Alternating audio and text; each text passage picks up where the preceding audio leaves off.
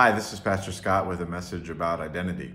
There's some folks having some identity changes around here at Holy Cross. Pastor Morgan, who was a student, is now graduated. She is a seminary graduate. She has a different identity.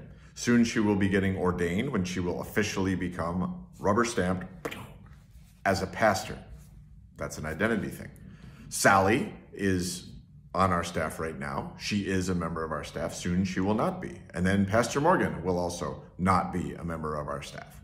These are changes in identity. Identity shifts and moves and different things happen, and it changes who we are. You become a spouse or not. You become a parent or not. You become an orphan, perhaps, if you lose both of your parents. Identity moves and shifts and changes, and who we are can be upset, and that can cause us to struggle, right? When the ground underneath our feet, our identity is a piece of bedrock, right? When that shifts, when that moves, that's tough. That can be tough. And depending on what it is, can depend on how tough it is. There's one piece of identity that does not change. I'm going to read for you now from the book of Genesis, the beginning, the creation story.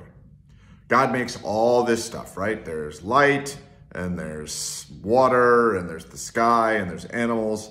And then it says, God said, let us make humankind in our image, according to our likeness. Let them have dominion over all the stuff. So God created humankind in God's image. In the image of God, God created them. Male and female, God created them. That is a piece of identity. That is who you are. You watching this video, I don't know you maybe, never met you maybe, but you were made in the image of God. Whether you're male, whether you're female, you were made in the image of God.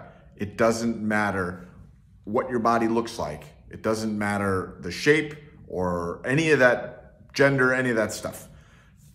What matters is that you were made in the image of God, as you are. Now, how does it work that male, female, both made in the image of God? Like, I don't know, man. There's a lot of things about the Bible and God that I don't know. I don't get it, but it's true. You were created in the image of God. And that is a piece of identity that will never change.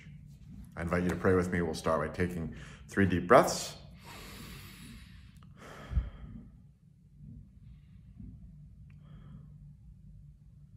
God, help me to remember in the good times and the bad that I am made in your image, that is who I am, that I am your child, and that will never change. Amen. Speak to you soon.